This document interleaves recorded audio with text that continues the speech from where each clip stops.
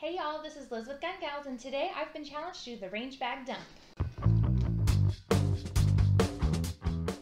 Okay, so I'm not really gonna dump out the range bag. There's a lot of stuff in here that might not fare too well if I just dumped it. I haven't messed with my bag since coming back from the range this last time a couple days ago. I just haven't gone through it. I did remove my firearm, my magazines, and my ammunition, so those won't be in here. Obviously, those are all things I take to the range. Come on, guys. For this bag that I have, I actually got this, Shane picked it up at the NRA convention in Dallas this last year from Voodoo Tactical. Love it. Thanks, guys. Totally my color, for real. And just a little bit of background with this bag. It is set up for what is an outdoor range with cover. So you're going to find some stuff geared towards that, as opposed to an indoor range. I might have a few different things, or if I'm just going out to property, I would have a few different things, and we'll touch on that later. But let's go ahead and get out the contents. So I'll go one by one. I have a little tiny tripod that I use sometimes. I'll use it if I want to see what I'm doing, why I'm shooting weird, or whatever. And sometimes if I can, I'll just take video to share with you guys. I have a snack bar that I forgot was in here.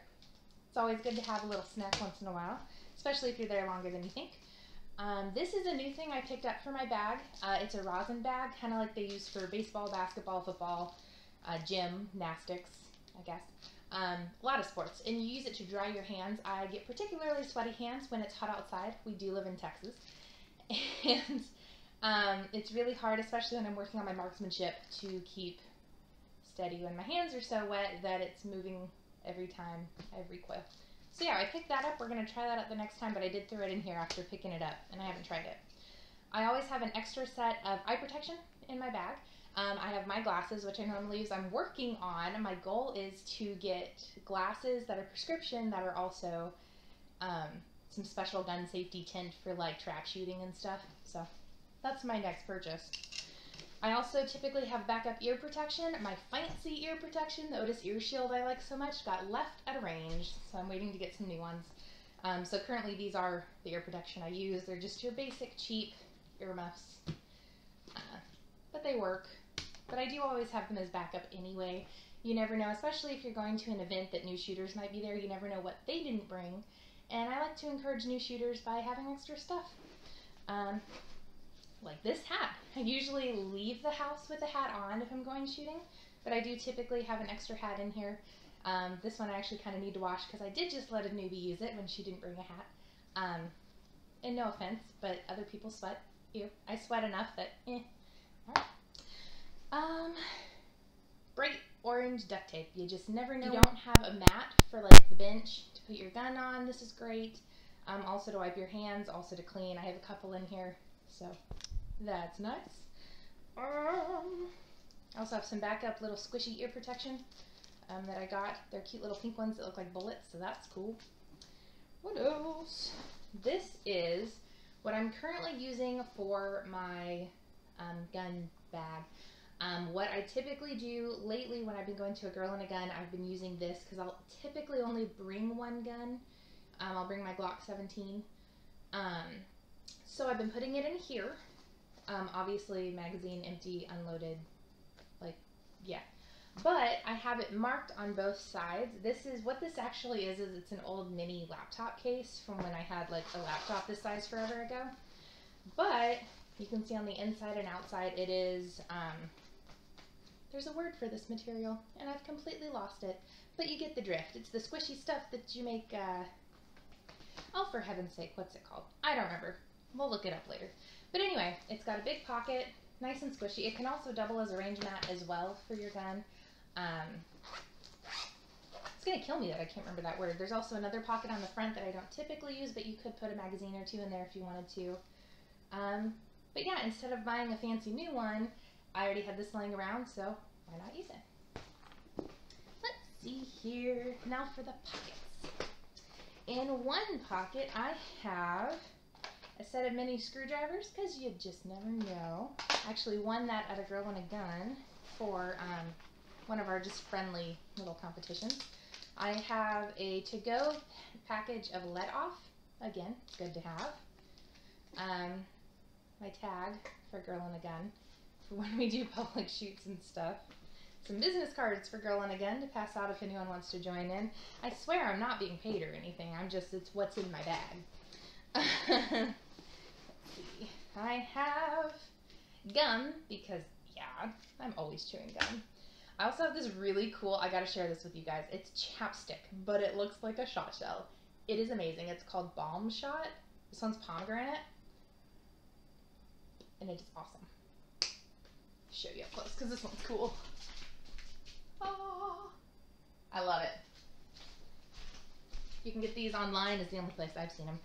But they're cool. So I'll put that down. Looks like that's it for those. Typically what I'll do is carry my extra magazines on the 2 side pockets. And there's a whole spot in here just for ammo. I should have this in here already, but I don't. I typically have a little card with safety information in it, and I keep forgetting to move it to this bag. There's actually a little spot just for that, and it is currently empty. That is terrible.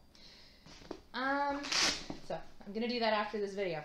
Next, I have a pocket knife, a Gerber, and I have a multi-tool, because, yeah, who doesn't have a multi-tool at all times? And a mini gun cleaning kit. Yay, just in case. What you may notice that I am missing. I do not have a first aid kit in here. Reason being, this bag isn't quite big enough to have a full first aid kit in. I do realize I do need to add some pieces of it. However, in the cars, both of our cars that we would take to the range, we have a full first aid kit in both. Like full, including anything you could possibly need in any emergency. They're actually part of our bug out bag stuff that's all together in the cars in case of emergency. And they're at the range where I currently go. I pull up directly behind where I'm going to shoot. So it's literally like 3 to 4 feet away from me. So it's in there, so I'm not too worried about it.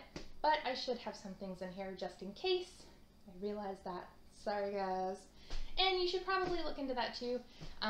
Just depending on how you feel about having a tourniquet or whatnot, whatever it is, you need to have first aid kit with safety equipment to cover your butt in case something happens. Because God forbid, you know, the same thing we're always taught.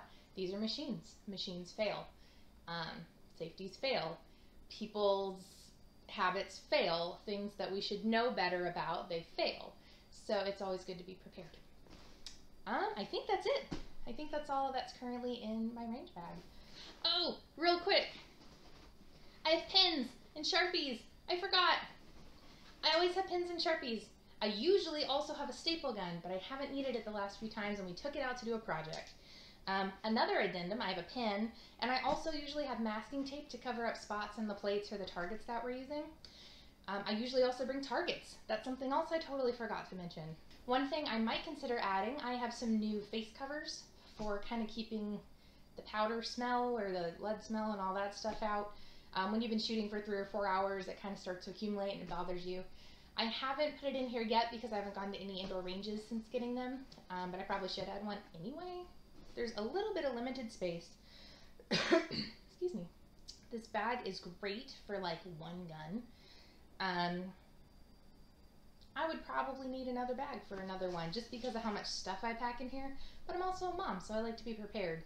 And I like to just kind of keep all this stuff so at a moment's notice I can go to the range, because goodness knows those opportunities don't always come up when we want them to. All right, well, let us know what you think. Is there anything that I missed? Anything that I should have in my range bag? Anything that I shouldn't have in my range bag? Let me know. Also, I am going to challenge Armintha and Jessie to their own range bag dumps. Show me what you guys got. All right. Definitely check out our other videos during the week, our answers videos and our live shows on the Sunday. And give us a big thumbs up and a subscribe if you like what we're doing. Let us know what you'd like to see, and we will see you next time.